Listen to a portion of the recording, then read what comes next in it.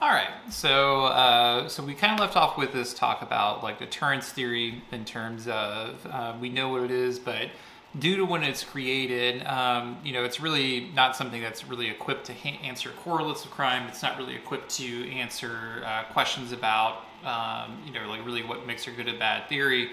And it focuses a lot on government intervention and how you can prevent crime, right? So it's not really, again, it doesn't really ask people. Why do people commit crime or develop any policy that way? It's simply trying to understand, what is something that you need to do in order to create a punishment so severe that people do not commit crime, right? So again, ask a very different fundamental question than that. So as we kind of like talked about earlier, this is something that leaves the theory incomplete, right? And we talk about all these other theories in a way they're sort of answering the response from like deterrence theory, right? So everything's sort of an extension, sort of built on that. And within this framework, one clear extension that comes in is this idea that we should focus more on like what the offender is, what they're thinking, and maybe like analyze like what makes someone make the decision ultimately to commit crime. So rather than focusing on why people don't commit crime, why do they choose to do it when they know about like a possible threat, right? Because the truth is, like, a lot of people are aware that you can like get in trouble for committing crime. They're aware that there are probably some consequences that they don't want to take place. They're aware that these are things that you shouldn't be doing, right? Yet people still do them anyway. And so the next theory that we'll talk about, rational choice theory, attempts to get into that sort of like perceptual process of what's going on, right?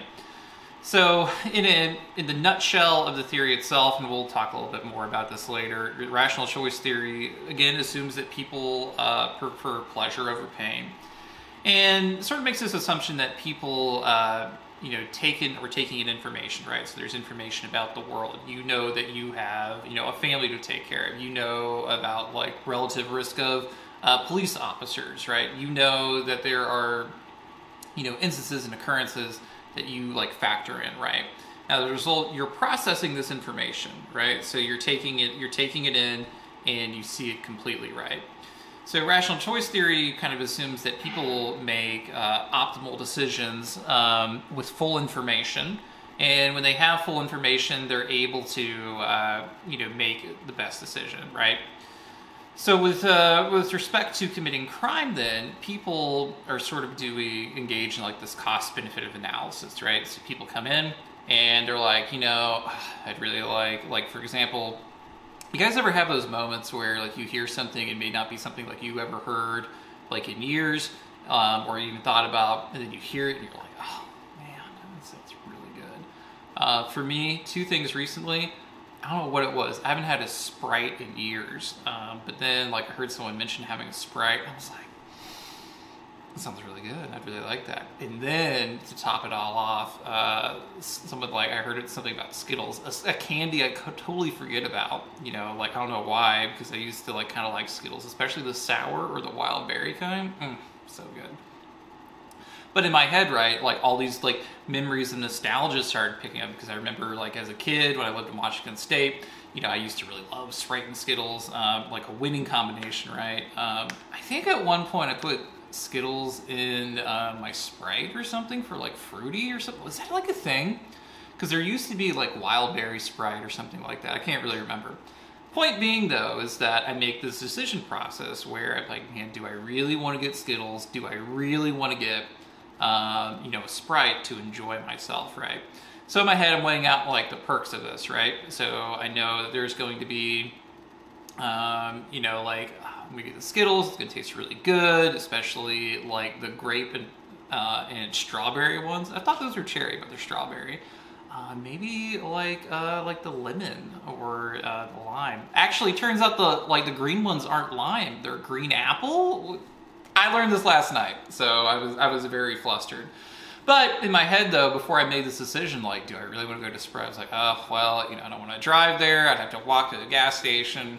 that walk's gonna be about a mile. Do I really want to do that, right? And so in it, right, as I'm weighing like the relative benefit of getting like some Skittles versus getting a Sprite, right? So I'm making this decision in my head. So like, what are these benefits, right? What are the possible costs that are come into place? You know, it was also dark at night.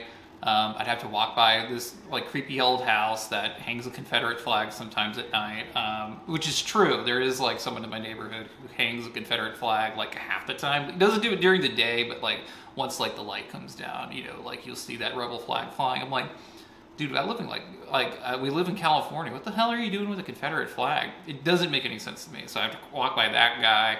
I've seen him. He's creepy. Is he going to say something to me if I like look too much at his Confederate flag because it's really out of place and like should not be hung ever? All this goes into place, but ultimately I make this decision in my head that I weigh the pros and cons of an action, and then I decide, yes, I'm going to do something, or no, I'm not. What ends up happening with this kind of perceptual process, right, is that I am like mentally processing information, right? And I'm making a decision based off of available information. Now, the thing is, right, a few things that we know about humans, right, is that, you know, we aren't really good at processing information, right? We can't do it perfectly. We do it imperfectly. We have our own biases. We have our own ways of thinking about things that vary from one another. We also know that optimal decisions are made with more information, but if we're missing some sort of information, we tend to make poor decisions because it's not complete, right? So what this means is that that could explain why some people do commit crime, because they're not processing all available information, or they're not considering everything, or they don't have access to all information, and perhaps that's why crime occurs, right? So we'll talk a little bit more about this, like drawing it out, sketching it, just review, but just know that we talk about rational choice theory. We know we're weighing the pros and cons of doing an action before deciding to do it. And so with respect to crime, then people are weighing the pros and cons of committing crime, and then choosing to or not to decide to commit crime. So I'll see you guys drawing out in the next video.